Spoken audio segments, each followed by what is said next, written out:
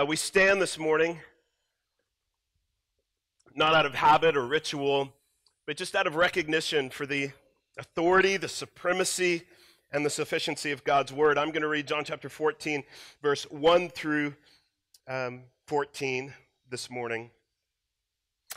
John says this in verse 1 of John 14, "Let not your hearts be troubled. Believe in God. Believe also in me." These are Jesus' words. "In my Father's house are many rooms. If it were not so, would I have told you that I go to prepare a place for you? And if I go and prepare a place for you, I will come again and will take you to myself, that where I am, you may be also. And you know the way to where I'm going." Thomas said to him, "Lord, we do not know where you are going. How can we know the way?" Jesus said to him, "I am the way, the truth, and the life. No one comes to the Father except through me. If you had known me, you would have known my Father also. But from now on, you do know him, and you've seen him." And so Philip said to him, "Lord, show us the Father, and it is enough for us." And Jesus said to him, "Have I been with you so long, and you still do not know me, Philip? Whoever has seen me has seen the Father. How can you say, 'Show us the Father'? Do you not believe that I am in the Father, and the Father is in me? The words that I say to you, I do not speak on my own authority, but the Father who dwells in me does his works. Believe me that I am in the Father, and the Father is in me, or else believe on account of the works themselves." Verse 12, "Truly, truly, I say to you, whoever believes in me will also do the works that I do, and greater works than these will he do, because I am going to the Father. Whatever you ask in my name, this I will do, that the Father may be glorified in the Son. If you ask me anything in my name, I will do it." You can have a seat. One of the things that causes me the most anxiety in life are instruction manuals. There's several reasons for that. One is I hate details, and second, I'm horrible at putting anything together. I've confessed that if you've been around Crossings any time at all, that I'm the least mechanical and least fix-it kind of person that you have ever met in your life. There's just something about my brain. You look at an instruction manual, and then I've got to do everything step by step, just blows my mind. But the worst, I'll tell you, the absolute worst instruction manual, and probably many of you in here have never actually seen it because I've never really seen the whole thing, but that is the IRS tax code. It is, I had to Google this, it is 73,000 pages. Can you imagine that, what it would look like? I mean, some of you, maybe if you're avid readers, maybe you've read this epic novel that was 1,000 pages long, right? You got this book that's this thick, 73,000 pages. Can you imagine what that would be like? If any of you in here are CPAs, I have the most respect for you to navigate those waters, because I tell you what I feel like, and I don't want to sound like, I don't know if the IRS will ever somehow in all their weird internet algorithms get a hold of this message, but I want to say I'm not an anti-tax guy. I pay my taxes just like everybody else. But that tax code, I feel like everything you look up, the message is the same. You're going to jail. Everything, no matter what you're searching for, the answer is the same. You're going to jail. No matter what, every page, and sometimes it's not only with my personal taxes, they're fairly simple, but as I'm communicating even to our accountant that helps us as a church, and how do we handle this situation, how do we handle that situation, I feel like it's a constant trap, and with everything that I'm searching for, I feel like I'm just going to jail with whatever I find and whatever the answer is I think it might be. I'll be honest with you, and in Christianity, sometimes I get there too. I get to a place where the Word of God feels like a book, then no matter where I'm looking and where I'm reading, I feel like I'm not doing anything good enough. It's almost like we could say, now I know theologically this isn't true, right? I know once we place our faith in Jesus and we're rescued in him by his grace alone, we are held in his hand and nothing can ever take us out. But I'm just confessing to you that sometimes I find myself in a place where I'm reading his word and I feel like I'm not doing things good enough. I feel like maybe I'm not going to go to jail like I am with the IRS tax code, but maybe I'm not good enough to be in his presence. I feel like I've failed with what I read. And I confess that to you guys as someone who has 2 advanced degrees, right? I mean, I've got a master's and a doctorate degree all in this whole Bible kind of subject matter.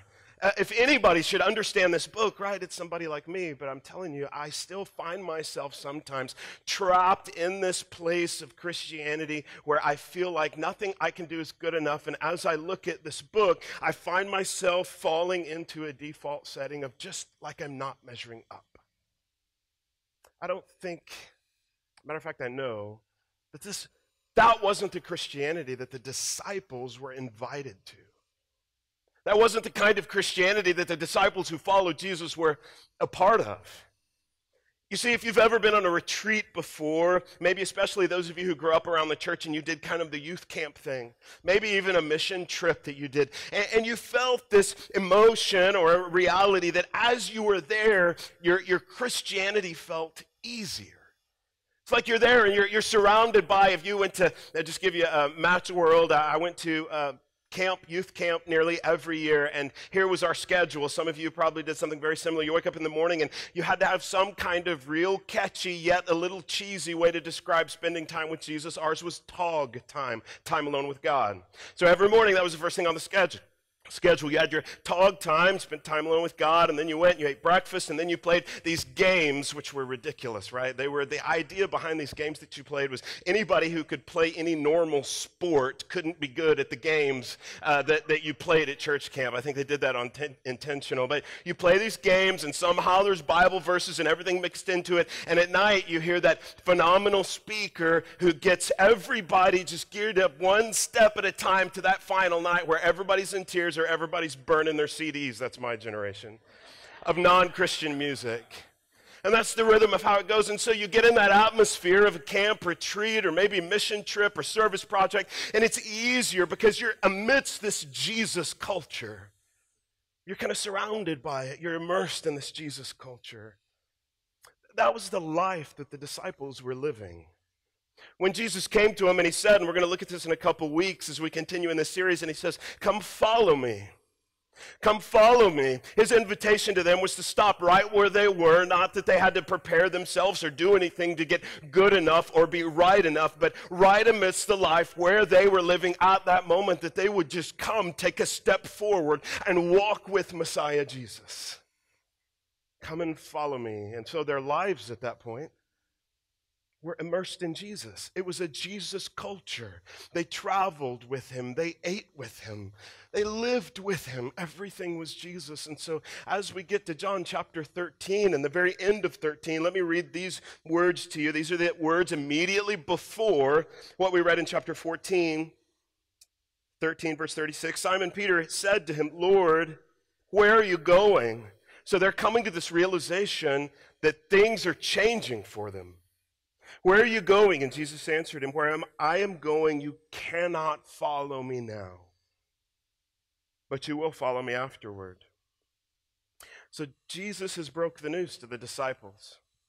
This Jesus culture that you've been living in, this to us may be this ultimate camp or retreat kind of immersed environment of Christianity where every aspect of daily life, they were walking with him, they were talking with him, and they were eating with him. It's all about to end. So you can imagine the way that the disciples are feeling.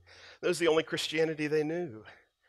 Everything that they knew was about to be turned upside down, and Jesus says, "I'm leaving." And so, of course, when we get to chapter 14, and we see Thomas and Philip begin to ask these questions. And we see in verse 1, "Let not your hearts be troubled." Well, that's what he's speaking to. Let not your hearts be troubled. You don't need to have all this fear and anxiety as I leave. I've got a plan for you. And so what Jesus is doing over these words is he's sharing a plan. He's sharing a provision with them of really what it's going to mean to be a disciple, a follower of the way, even though Messiah Jesus is departing. Let not your hearts be troubled. Believe in God. Believe also in me. In my Father's house are many rooms. There's a couple different images that would have come to mind for the disciples. The first and most obvious would be that families there in the ancient Near Eastern culture, they would live multi-generationally within the same dwelling place. And so the son would get married with his family and live with the father, oftentimes then with the grandfather. And so you have these family compounds of multiple dwelling places sometimes for those that had the funds. Others might be all within the same dwelling place. And so as we read this language and Jesus is communicating to them, my Father's house has many rooms, he's speaking to something that they would have understood, that the family, the true family, they come and they live together and they dwell together. But there's something else that I think would have been in their minds as well, and that's this picture of these beautiful Greco-Roman dwelling places. They were beautiful places of multiple buildings, terraces, water, a beautiful compound there where people lived together. My Father's house, it has many rooms, and what he wants them to hear is that there's room for you. There's room for you. He says, if it were not so, would I have told you that I go and prepare a place for you? And if I go and prepare a place for you, I will come again and will take you to myself, that where I am, you may be also. You see, the picture that he's painting for them is this isn't a hotel. This isn't a place where you can come in and you can just stay a little while, but then your reservation will time out and then you've got to leave. It's not a temporary vacation setting, but this is his Father's house. This is where you come and you dwell and you stay. Also in this picture, it's such a beautiful metaphor, an illustration of so many different aspects throughout Scripture, but he's also drawing back this Edenic picture of the garden.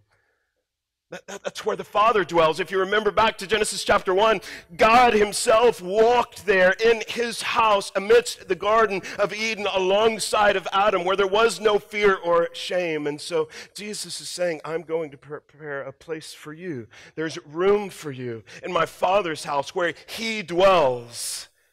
And you will come and you will stay there and live there forever. Where I am, you may be also. He's going to make a way. He's going to make a way. And you know the way where I'm going. This is one of those moments. There are many in the Gospels that I think, I'm going blank on his name, but the Star Wars writer found some of the inspiration for Yoda in Jesus' words. Because I think many times the disciples are there and he says something and they're like, what in the world did he just say? And I think this is one of the moments, and we see Thomas respond to that here. He says, where I am, you may be also, and you know the way to where I'm going. And Thomas says, Lord, we do not know where you are going. We've got no idea what you're talking about, is what he's saying. We don't know. We want to be there. You can hear it in Thomas's voice. You can hear the desire for more answers, for more information, for more confidence in Philip's question that comes later. But Thomas says to him, Lord, we do not know where you are going. How can we know the way? I mean, he desires it. Jesus says, I am the way and the truth and the life. No one comes to the Father except through me. I am the way.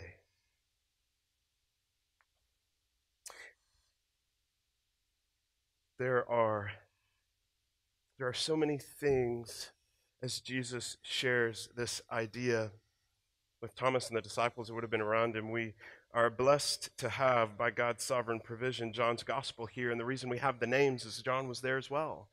He's writing this and he's hearing this and he was there, so he can tell us exactly what's going on. And so Jesus says, I am the way. This is the sixth I am statement in John's gospel. Well, there's so many things that are significant about the I am statements, but I want to read to you in Exodus. Maybe the foundational inspiration, reasoning behind Jesus being the I am, as the Father reveals himself as the I am in Exodus chapter 3.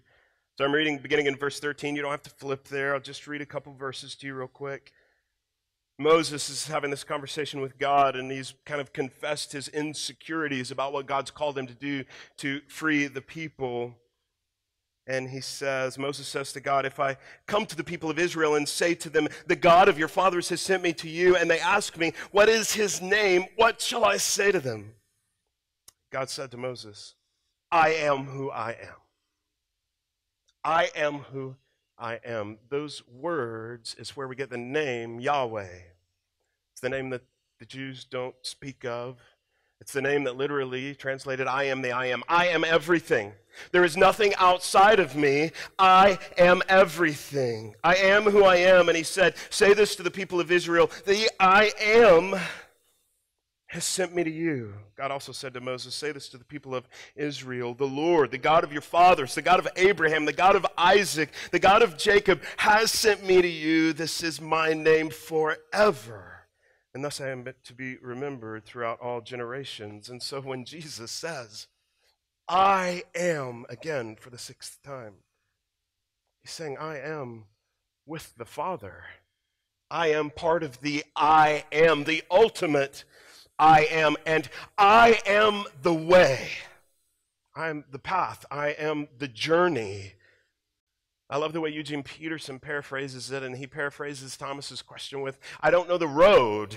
And Jesus answers with, I am the road. It's just like you and I so many times in life, we have a question and we look ahead to a destination, right? How do I solve this problem? How do I fix this? Well, we look ahead to a destination and say, when I get there, I'll fix the problem. That's what the disciples wanted to know. I can't find where you are going on my GPS here. How do I get to the coordinates to get there? And Jesus says, no, I'm not about the destination. I'm the journey of you getting there.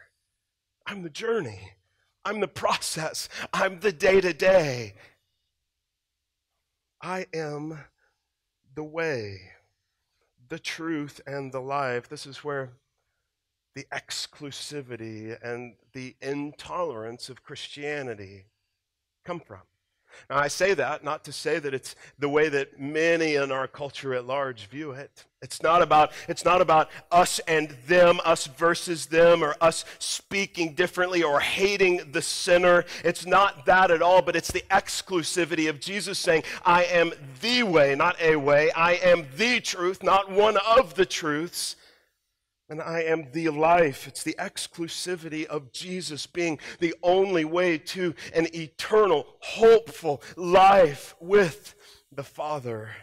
I am the way, the truth, and the life, and no one comes to the Father except through me. If you had known me, you would have known my Father. From now on, you do know him, and you've seen him. I am the way, the truth, and the life. I think maybe as we rephrase and rethink the Christianity that's being discussed here, I want to give you a sentence, a thought here, maybe on a new way or a different way. If you, like me, find yourself in a place where you see this as some another IRS tax code that you approach and you find yourself constantly struggling with failure, I don't think that's what Jesus invited the disciples to, nor do I believe that was the invitation given to you and I when Jesus says, come follow me, but rather it's to a Christianity which is a journey of increasing joy as we immerse ourselves in Jesus. A Christianity of increasing joy. You see, Thomas, as he's asking these questions, he thought that he had lived in the golden era of Christianity. Even many of us, we look back at the disciples and we read the amazing stories that not only in the Gospels, through the book of Acts, and we see this golden era of Christianity, and that couldn't be farther from what the Bible describes. You see, in John chapter 16, just one page later, you flip, and it's in this same explosion of red in your New Testament, you see that Jesus says, it's to your advantage that I leave. That means it's going to get better for you. You think it's been great in this walk with me, this talk with me culture that the disciples lived in. Well, it's going to get better as I leave. It's to your advantage that I go. And that blew their minds. You see, the golden era of Christianity wasn't the disciples. The golden era of Christianity will always be today. It will always be today, because Christianity is this journey of ever-increasing joy. The more we know him. We just looked last week at the picture in 2 Corinthians chapter 3, verse 18, us being transformed from one degree of glory to another. That's this constant journey of growing in joy as we grow in him. Of course, the way that Peter writes, that you have not seen him, talking about Jesus, but you know him and you believe in him and you rejoice with a joy that is inexpressible. That's for you and I today. That didn't finish when the disciples died, or it didn't finish when Jesus ascended. That is the gospel invitation that's been given to every one of us here. Christianity is an ever-increasing joy as we immerse ourselves in Jesus. You see, there's two kinds of people, largely, I think, in the world, and all of us know and realize that we should exercise, right? That's not a new truth. All of us know we should exercise, but there's two kinds of people. There's those who enjoy exercising, and there's those who enjoy having exercised, right?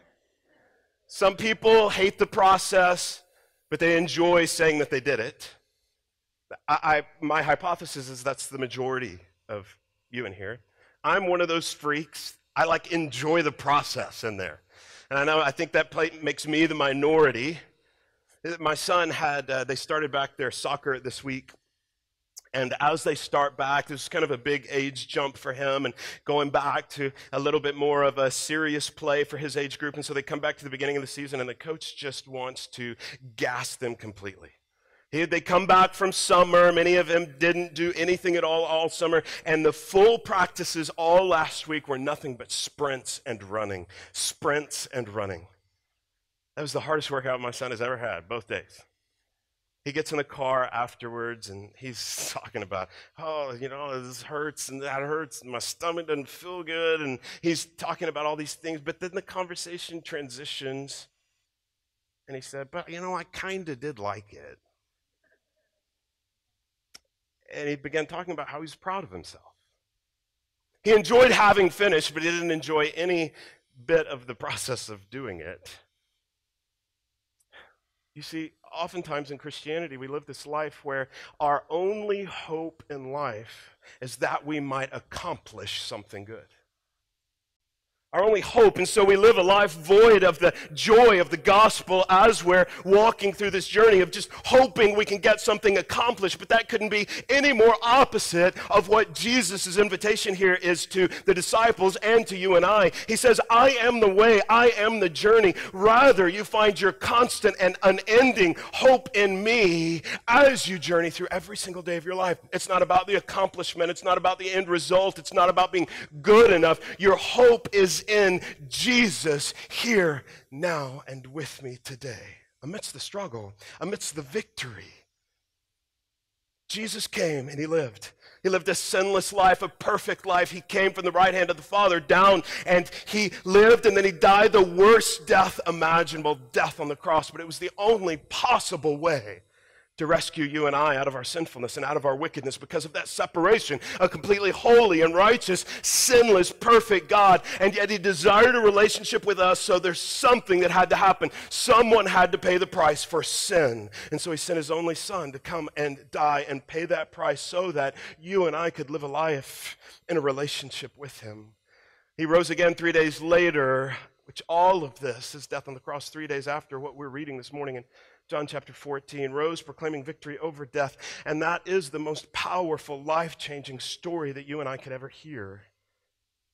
And the truth is, he didn't come and live and die for you and I to journey through life thinking that this is a book, a tax code, some instruction manual that we need to feel defeated by, but rather he came, as John chapter 1 says, the Word became flesh, and he dwelled among us. This is how we know Jesus. This is how we navigate a life of knowing him and following him. It's not a book that tells us we're going to jail or we're going to hell as we've placed our faith in him. It's a book that allows you and I to live a life immersed in Jesus.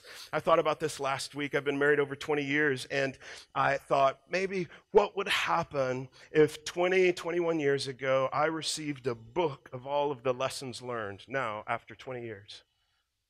What would that look like? My immediate response is, man, that would save me a lot of issues. But the truth is, if you think about it, it really wouldn't be that meaningful, right?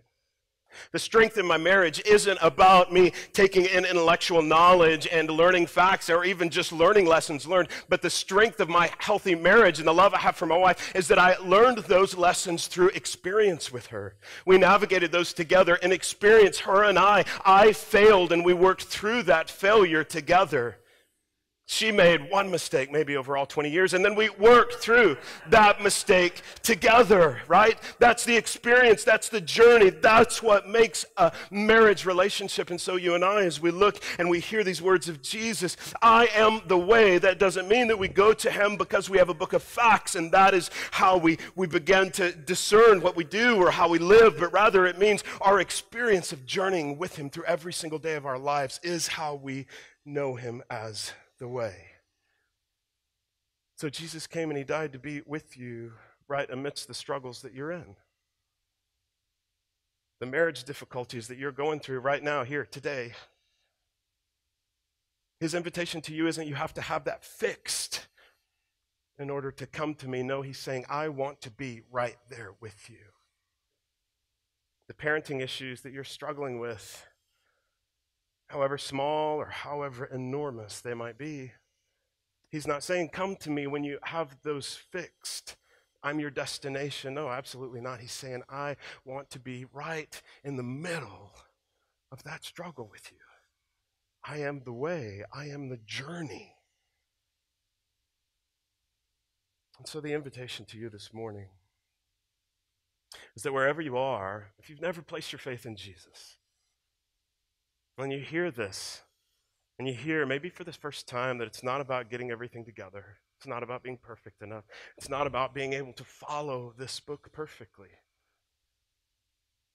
but it's about believing in someone who loved you so much that he died for you, that I invite you to place your faith in him. It's that simple. Confess with your mouth, believe in your heart that God raised him from the dead, and you are saved.